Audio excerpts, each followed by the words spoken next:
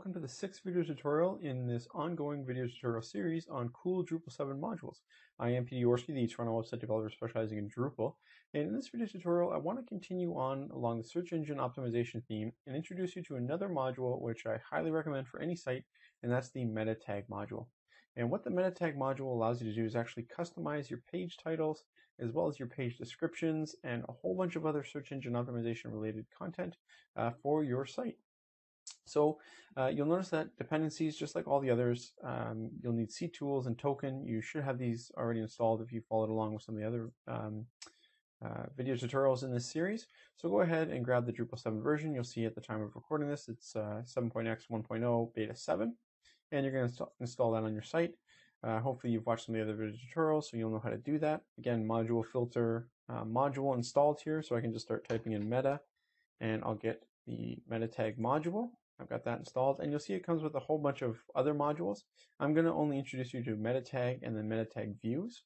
So go ahead and check those both off. And so once you have that checked off, you'll be able to go to Configuration, Search and Metadata, Metatag. You can click that here. And so to give you an idea of what Metatag actually allows us to do, let's go ahead and search Toronto website developer. And you'll see I happen to be the first result on google.ca. And so here you'll see I've got Peter Yorsky, Toronto website developer, specializing in Drupal, and then I've got this description here. So this right here, for those that are unaware, this is actually my page title, and then this here is actually a description of the page. And so what Metatag allows us to do is actually control that on our Drupal site. So here we can define a whole bunch of defaults for different pages that we set up. So you'll notice that for my for the global, I've got this page title being the current page title, and then it's going to put the site name. This is where you want to have some keywords related to what you're trying to target, what specific keyword in Google, and then obviously your site name. And then you're looking at the generator, the canonical URL, and then the short link URL. And so I've got Susie here beside me, pawing at me, trying to get me to pet her. Come on, Susan. So then I can go to the global front page, and you'll see that it inherits off from the global itself, and the default for this is page title is going to actually just be the site name, and then the canonical URL is just the site URL, and the same as the short link URL. Canonical URL, this just refers to if you have multiple pages and you want to make sure that the search engines are going to one, not duplicating content. That's where you can define this, but again, a little bit beyond the scope of this tutorial. And then the nice thing here is you can add a default. So if I want to add a default for article, I can go ahead, add and configure. I can put whatever I want here and save it, and you'll see here I've got node and node article.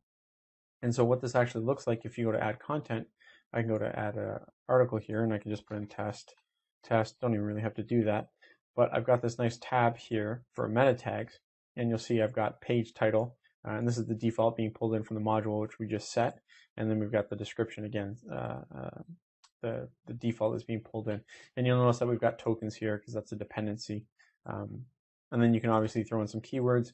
Again, this isn't as widely used as it once was, but I've seen some articles or blog posts that claim that search engines are using these as a last resort. So I always throw them in, but it's up to you if you want to do that. And then obviously you can expand the advanced tab and really get into the weeds for your search engine optimization.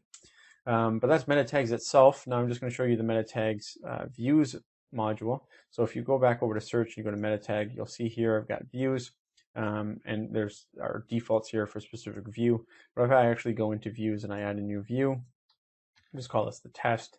I'll go to continue and edit, and you'll notice that we get this nice tab down here where I can click into using defaults, and I can specifically define any meta tags for this view that I'm creating.